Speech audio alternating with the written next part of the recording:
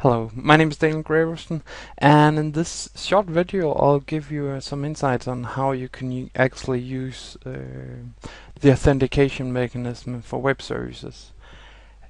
For me, it seems like there should be an option for creating web services called where I was saying it should be basic authentication with this one, and I should say it's only administrators that are allowed to create this, use this call.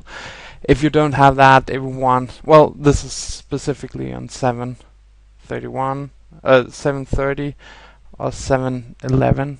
I've not tested it on this, but on 731 there seems to be a bug with this one. Whenever this authentication mechanism is on, you don't get any messages through. So, well, let's just go through the setup. In this bean implementation of this web method, I say roles allowed as administrators, and in this one I have the roles, the role that we're using here, and then the server role, both here as administrators, so it should be fairly simple.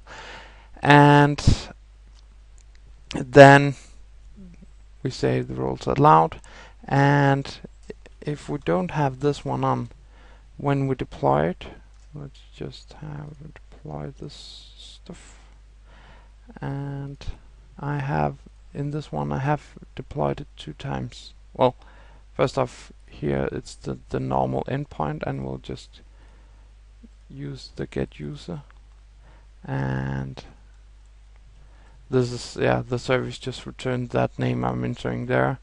I'll try to log in here, and hopefully we get an error saying that the principal J2E guest has no authentication for this method. Otherwise I've seen something like with the system ID. So that seems to be working. What I've done to solve this problem is I have taken, just go into NetWeaver administrator, and it's not there, NetWeaver administrator here, and in the SOA section, application scenario configuration, service administration. This one is called something with A, I remember. And in this one I have just delete the new one that I've created, just so you can see. This is the new one. Just delete this.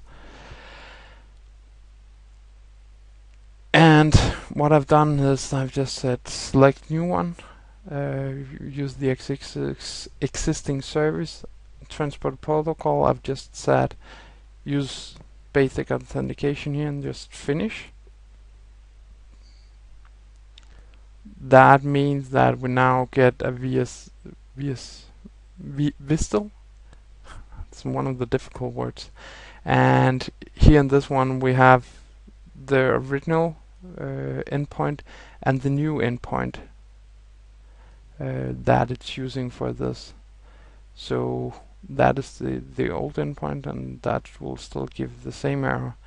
And in this request, it is the new endpoint, and here I'm logging in now with an invalid user that does not exist, and now it should hopefully return whatever I put in here.